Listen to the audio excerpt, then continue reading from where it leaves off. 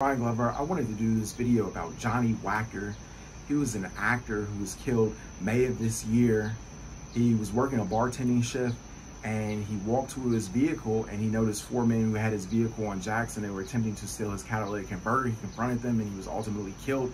The men who are alleged to have killed him are Florencia 13 gang members. Florencia 13 is a very dangerous gang ran by the Mexican mafia.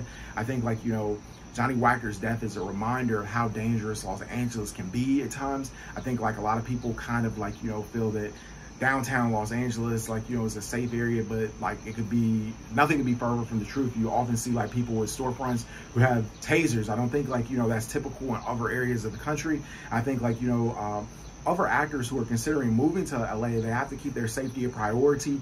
Johnny Wactor's death should be a reminder that George Gascon, who's the DA, he's prosecuting these four men, and they don't have bail. They're 18 years old, which is a young age. I think that highlights the fact that there needs to be more opportunities so that men aren't turning to gangs or crime as a resort, so people are losing their lives over something as small as catalytic converters. I think Los Angeles has a history of corruption. You could look at former supervisors like Mark Ridley Thomas, who have been accused and charged with corruption. There's a lot of that, and it's prevalent in Los Angeles. I think if more of the aid that was supposed to go to people who needed it, maybe some of these crimes, the death of Johnny Wactor wouldn't happen. I think the police response time also is a problem in Los Angeles, where the police don't respond in a timely manner, or they won't respond at all. I think Johnny Wactor's death could have been avoided.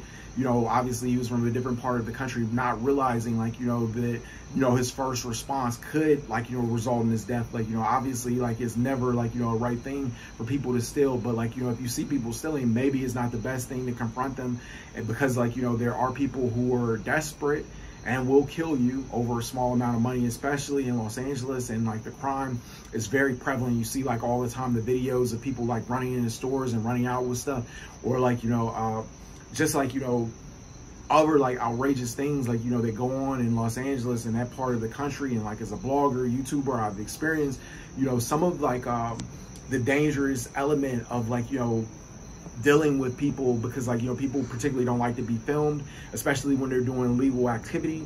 So I think that you have to be very careful in downtown Los Angeles particularly. But I would like to see things change. And I think that starts with electing local officials who aren't going to steal from the community. And I think I don't know necessarily how we would go about doing that, but I think in Johnny Wactor's case, it highlights a larger issue. And I hope he rests in peace. And I thought he was an incredible actor. His work on shows like General Hospital, Fresh Off the Boat, Army Wives, and